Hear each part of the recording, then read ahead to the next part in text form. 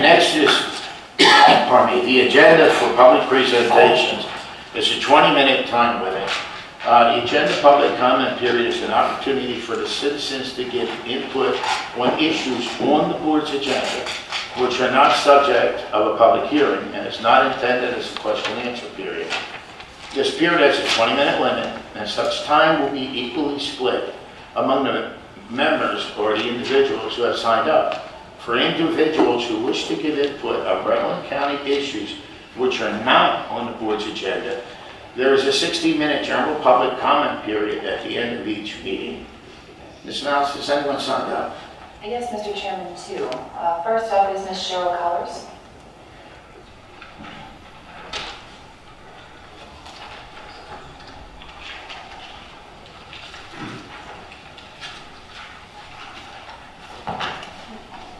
Good morning, everyone. My name is Cheryl Colors, and I live at 1605 Rocky Hollow Road in Bentonville, Virginia. I'm blessed to live right along Shenandoah River, the South Fork of the Shenandoah River. The love I have for Warren County runs deep in my heart. As a lifelong resident, I've not only lived, but spent my entire nursing career here as well. The names often associated with my county are sadly not new to me. I've heard them all my life: Helltown, crooked, corrupt. My great-grandmother lived in Frederick County, and she was not pleased when my granny and her family moved to Front Royal to be closer to the work at Avtex. They were moving to Helltown. Now understand, I love my great-grandmother very deeply. Still do. But every time we came to the double bridges, she would say, well, you know you're in Front Royal because it stinks. And that always upset me. The smell was Avtex. I was 9 years old when my great-grandmother passed away. So you see, my love of Warren County is long and enduring. My training as a nurse has taught me to be a good listener. And I listened intently during meetings here and the budget processes, and as well to the residents of South River, while obtaining signatures to run as an independent for the South River District Supervisor seat. The residents are angry, and they want to get to the bottom of what happened to the EVA. They also want to stop this from ever happening again. Building a positive identity for Warren County takes trust, integrity, accountability, and time. We can't wait for trials or recriminations. It's a healing process that must begin now. I've given this a lot of thought. To have a more accountable and transparency, I'm recommending a fraud, waste, and abuse hotline. It's time to start showing the community that the governing body of Warren County is serious about preventing scandal and corruption. A template for how a hotline would work already exists. The Virginia State Fraud, Waste, and Abuse Hotline. And here's how it works. The caller is anonymous. The caller is given a case number when making a report. The concern is investigated and action taken as warranted. Creating a hotline gives an opportunity to be our county, for everyone in the county, to be our county's keeper, without fear of retaliation, hostile work environment, or loss of employment. The Fraud, Waste, and Abuse Hotline could also save the county money, where residents and our hard-working county employees see waste. I strongly urge the Warren County Board of Supervisors to show the residents your commitment to a positive, brighter future for Warren County and establish this hotline. To the residents of South River districts, as well as all Warren County residents, if the hotline doesn't get created now, I can promise you, if elected South River Supervisor in November, I will make this one of my top priorities.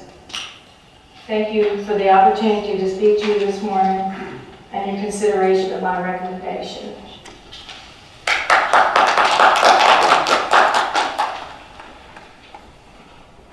James Fox Jr.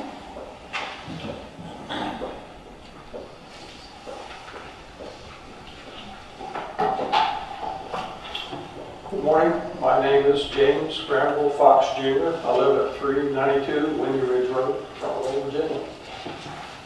I spoke to my supervisor, Mr. Sayer, by phone, and he said I could come and speak this morning. Mr. Chairman, I don't know if I meet your criteria or not, but I'm going to give it a shot.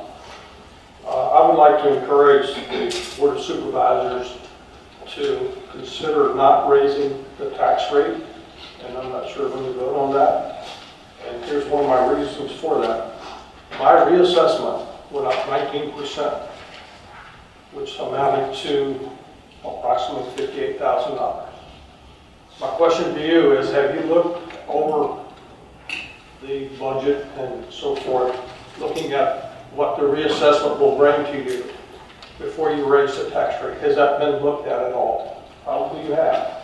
But that's something I would like for you to do. See how many people have a 19% increase. I would assume that most people have an increase, but I don't know that.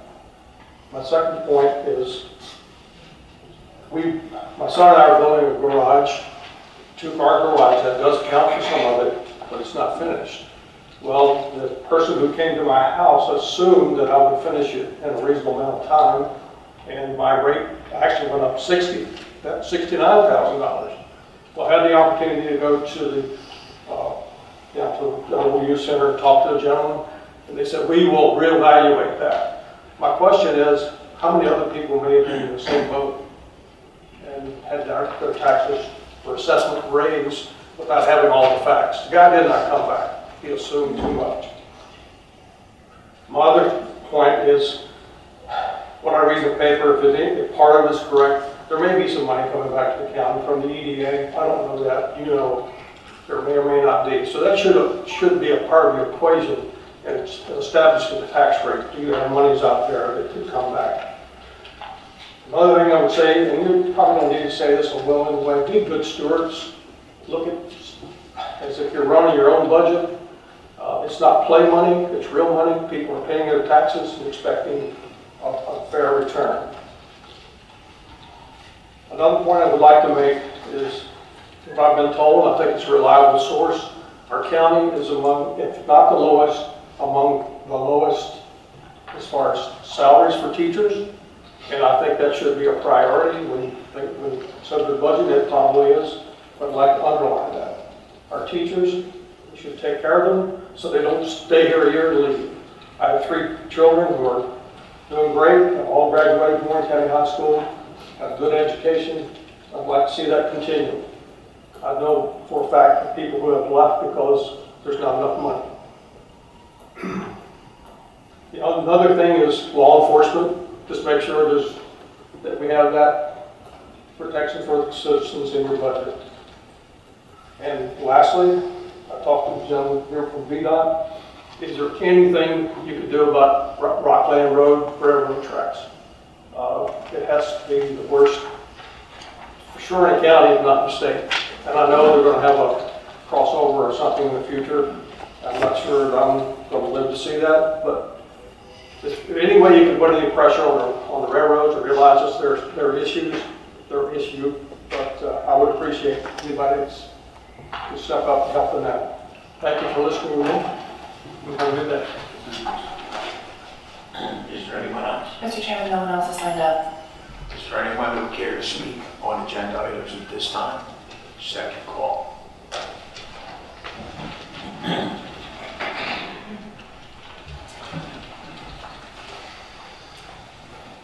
Good morning. I am Christy Sowers Atwood, and I live at 1255 Pilgrims Way in Bentonville, Virginia. This morning I come before you and I ask you to put a moratorium on spending until after the grand jury session is held this summer. The reason being, I don't think all the players have been announced, and with H&W Construction and Cornerstone LLC, as well as the Akins Group all being one and the same, they've got a lot of skin in the game. I ask that no money is given to them until after we hear what is happening with the EDA. I also ask that you make this EDA audit public. I sent an email and you said that the EDA was the custodian of records. However, he will not even email me back. This EDA audit is a farce. I have received so much information and researched it myself, and there are so many holes, and I'm not even a lawyer, and I can pick through it. But I'm asking that you look at who has investments in Davenport, why Davenport is always used, and just that the procurement process of the county is followed correctly, because I've seen so many ways that it is not. And it all comes back to the same thing. That's why I would really ask you to please just stop the spending. We can hold off until September until we hear about everything that is going on in this, because everything has not been named.